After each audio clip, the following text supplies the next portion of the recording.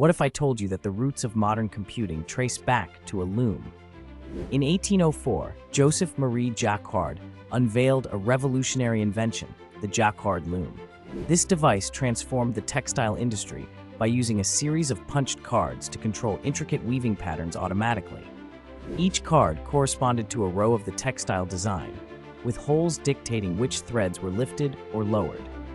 This breakthrough meant that complex patterns could be replicated quickly and without human error, dramatically increasing both creativity and productivity in fabric production.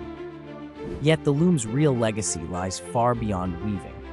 Visionaries like Charles Babbage and Ada Lovelace recognized the potential of punch cards as a way to store and process instructions, inspiring the design of early mechanical computers. The concept of programming, feeding coded instructions into a machine, was born from this very loom's mechanism. So next time you marvel at technology, remember the Jacquard loom, a fabric weaving machine that stitched the blueprint for the digital world and laid the foundation for the machines that now shape our lives.